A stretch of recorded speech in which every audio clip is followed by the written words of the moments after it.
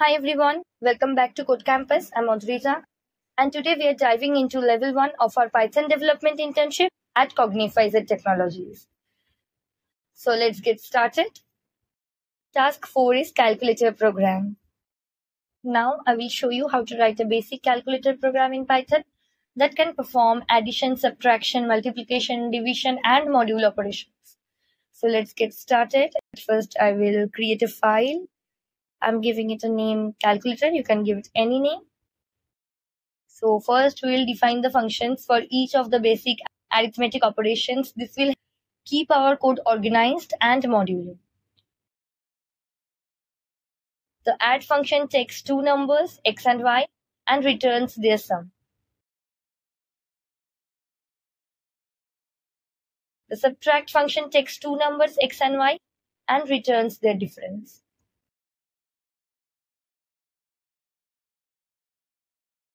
The multiply function takes two numbers, x and y, and returns their product.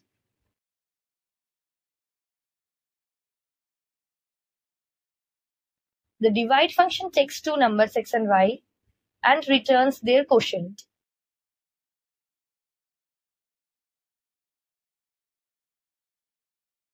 If the second number y is 0, it returns an error message to avoid division by 0.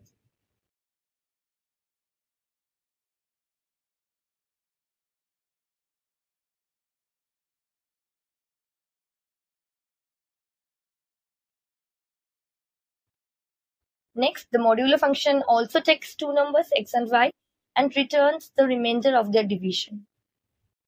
Now that we have our functions ready, let's set up the main part of our calculator program. Let's start by printing a header for our calculator. This line prints basic calculator, and this line prints a number of dashes, just to make it look like a header. Next, we begin a while loop to continuously run our program until the user decides to exit. Inside the loop, next, both num1 and num2, both the lines, prompt the user to enter two numbers and convert them to floating point numbers.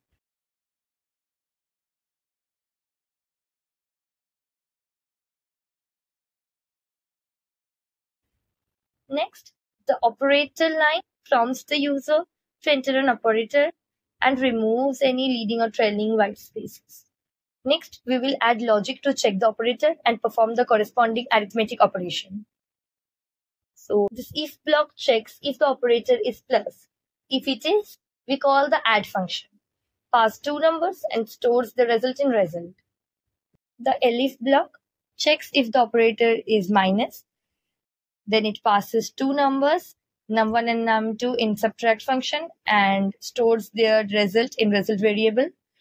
Next, it checks if it is multiplication sign. If it is, then it calls the multiply function and passes the two numbers and stores their product in the result variable. Next, it checks if the operator is division sign. If it is, then it calls the divide function, passes two arguments, and stores the result in the result variable. Next, it checks if the operator is modulo. Then it calls the modulo function, passes two numbers, and stores their result in the result variable. If the operator is not recognized, the else block sets the result to an error message, stating that it is an invalid operator. Next, this line prints the result of the operation in a formatted string.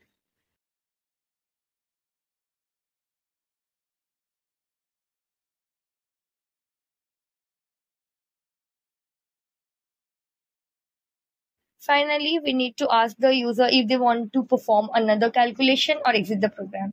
So this part I have already explained before. If you have understood it, just skip the part.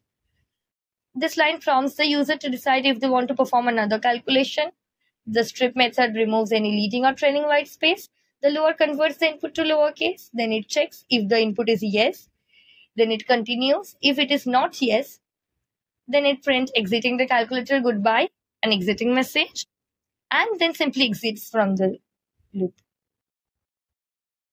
So now that we have built a basic calculator, let's run the complete code and see it in action.